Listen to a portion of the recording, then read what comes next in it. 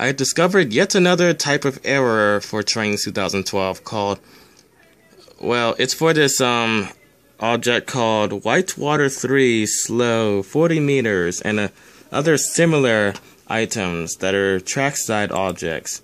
The error is script class does not match asset kind trackside.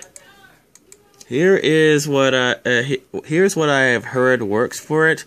I'm not sure if it does, but I'm gonna try it to see what happens. Control Shift E to edit it in Explorer, and then let's see, where is it? This script called player.js apparently is supposed to delete it.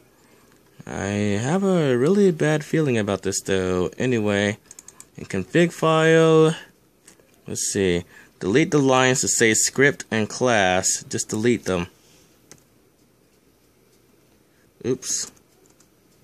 Okay, and then of course Control S to save it.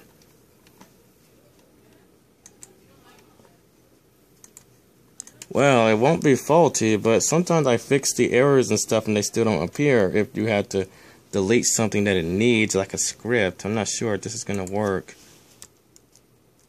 but might as well at least test it out. Well, it appears in the game, but the water doesn't move. I'm not really entirely sure if it's supposed to, though.